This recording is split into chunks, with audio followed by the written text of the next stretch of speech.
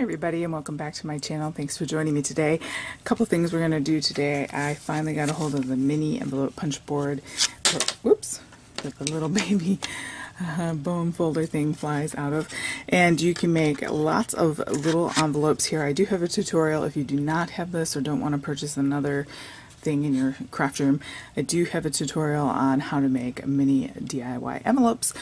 But if you are interested in knowing about the punch board, here it is. I wouldn't pay too much for it because it is very, very small. And per my tutorial, you can make one on the larger punch board.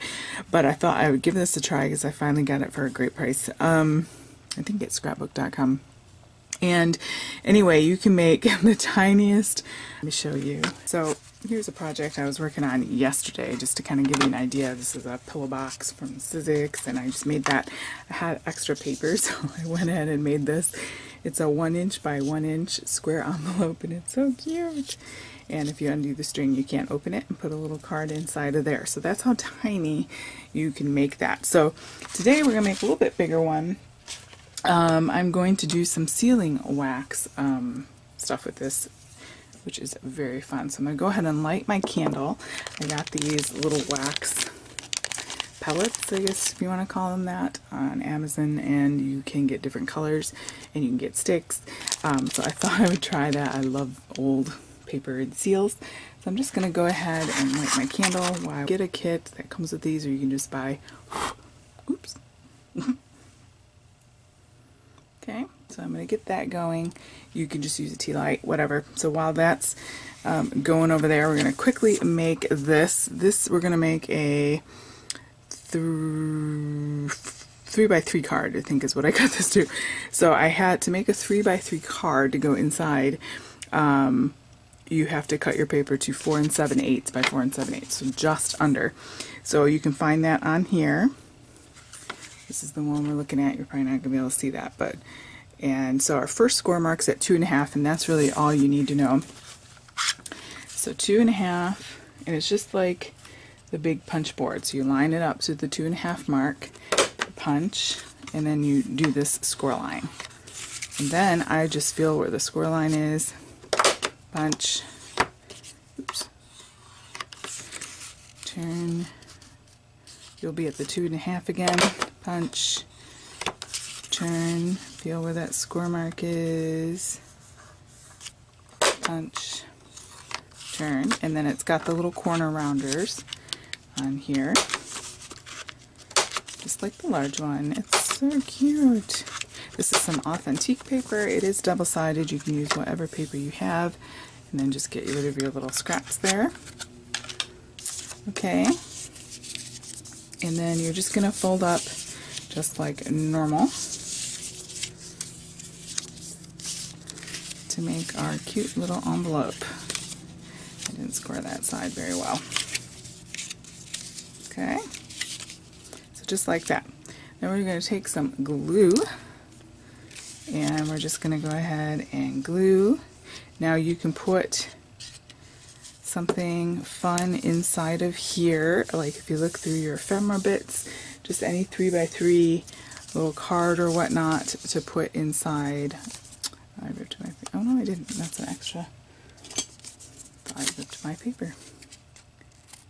An extra bit. That beautiful paper.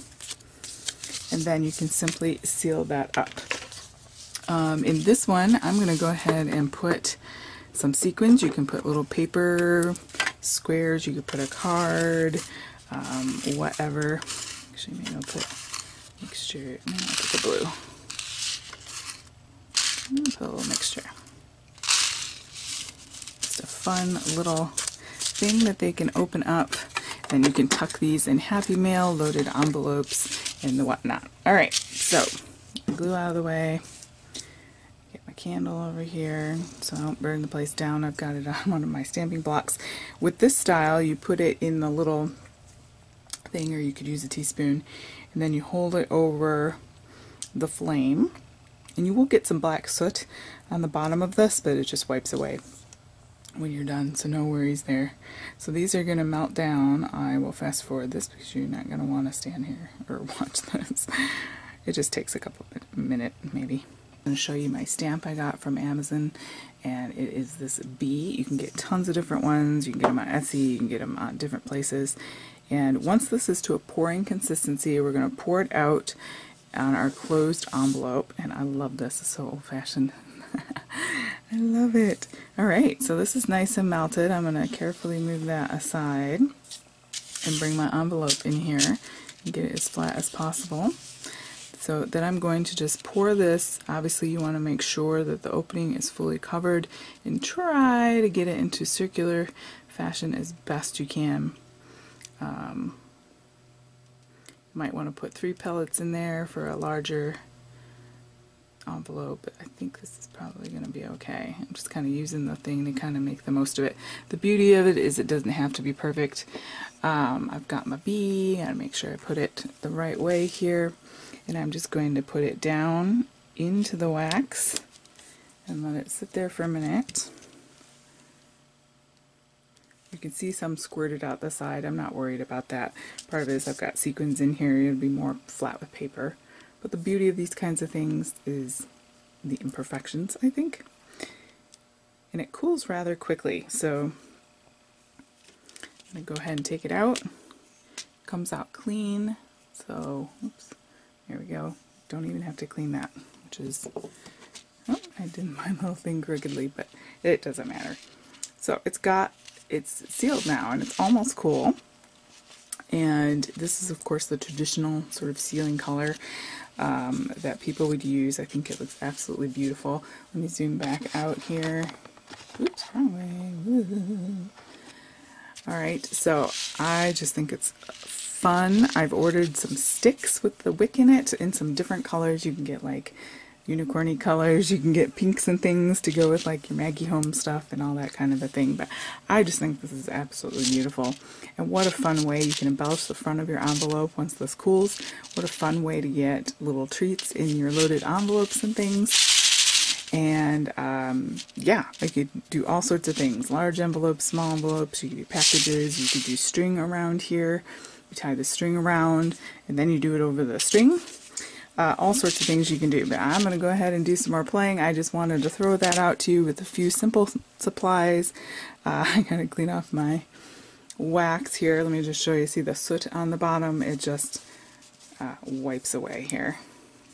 If I can get a hold of it. And you can clean out your wax. Just be careful. It might be a little bit warm still. I have cooking fingers, so I don't even know when I'm hurt half the time, but anyway, and you can just easily clean that out like so. Alright guys, hopefully you enjoyed that fun little tutorial, something a little bit different, but these are so much fun. It's a new way to stamp, not a new way, it's an old way, but you know, people would have their signet rings and they go poof, right in there and then lift it up, and that would be the sign, the official sign of the king or whatever. But anyway, I love that. Thanks guys so much for joining me. Have a great day.